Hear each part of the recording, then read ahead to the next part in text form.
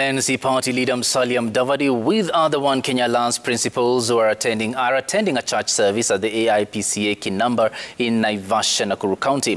The NC Party leader has maintained that the OKA team will soon be announcing its flag bearer with a tentative timeline set for January next year. However, Mudavadi says the NC Party will continue popularizing his presidential bid ahead of the final endorsement that will be made during NC Party's National Delegates Conference, whose plans are underway.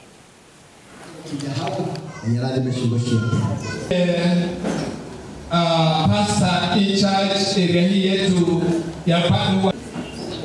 Mungu ametujalia tukawa na wageni wa heshima, Bishop George ambaye ni askofu wa jimbo hili letu.